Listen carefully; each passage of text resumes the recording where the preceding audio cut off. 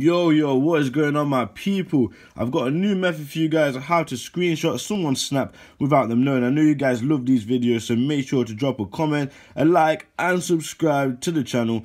Show me some love to remind me that you do like these videos, so I'll keep putting them out. Make sure you do subscribe as well so you get the latest updates, because this is changing all the time. I know nobody has time to be deleting the Snapchat app, so I have a new method for you guys where you do not need to delete the app, okay? You do not need to. It's simple, you don't need any third-party app, and it's really quick. So let me just get straight into it. So what you want to do is click open on the snap, and then you want to click the three dots in the top corner and go to remix snap. Once you've done the remix snap, you get a picture of you, yo. I'm just going to flip the camera. Actually, it's up here. There we go, we flip the camera. Then what you want to do is click this button right here. And you want to zoom in so it fits the screen almost perfectly.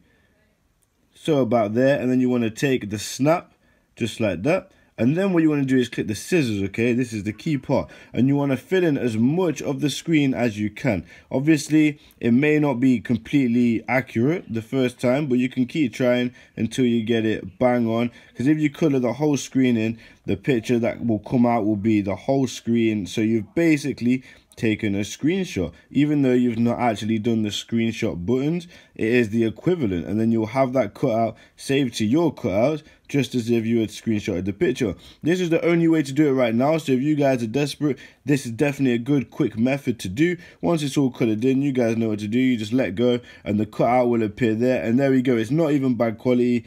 You wouldn't really know it's been cut out, and there we have it, guys. So then what you want to do is just back out of the snap, come off this screen as well, just like so. You want to go to your pictures.